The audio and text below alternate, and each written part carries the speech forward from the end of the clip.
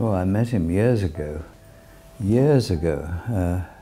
Norman, I've known him for 40 years and admired him from the very beginning.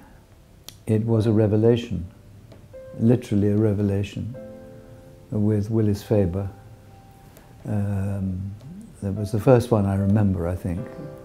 And then the Sainsbury Centre in East Anglia.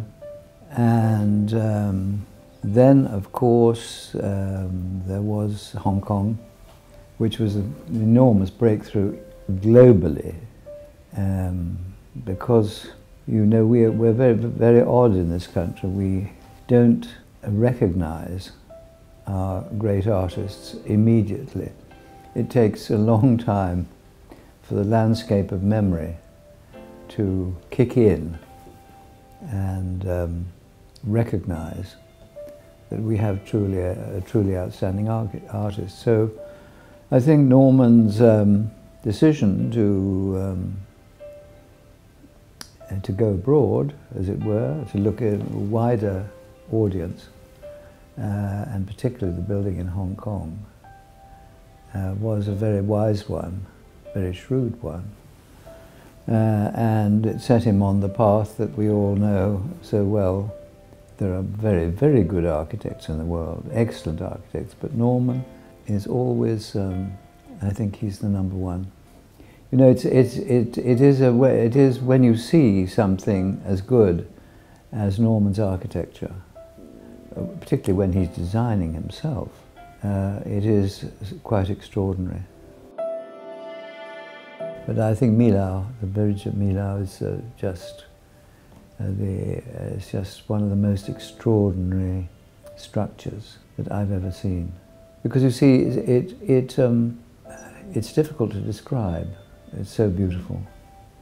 Because it is a combination of architecture and engineering.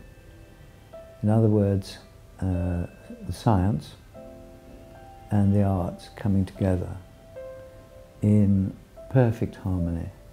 So it says that the spaces between buildings are as important as the buildings themselves. It's one of the things it says. And Norman has that. And that is what distinguishes the very, very great architect from the very, very good architect. The way that it's a way of editing everything that is superfluous, editing it and creating a space that has a presence of its own. That's what it's all about.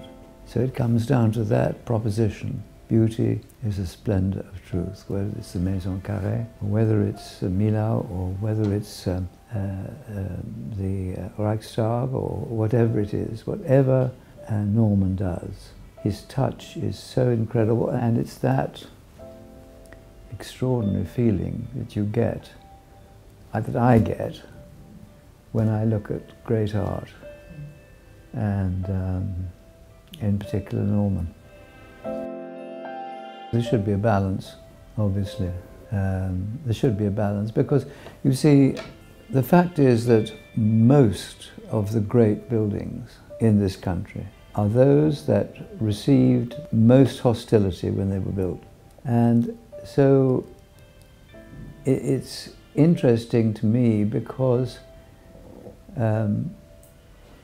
it shows that it takes a long, long time for people to accept the new.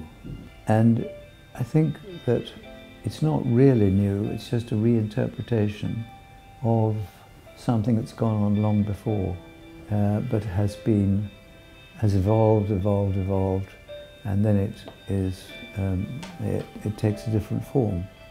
I think it's very important. For the future of the city, not just architecture, of course, because it's the most visible of all the arts. I mean, you can buy a ticket for a concert, a musical concert, and you decide you don't want to go or you can't go. But you cannot escape from architecture. It's surrounding us everywhere we go. And therefore I think that architecture is extremely important.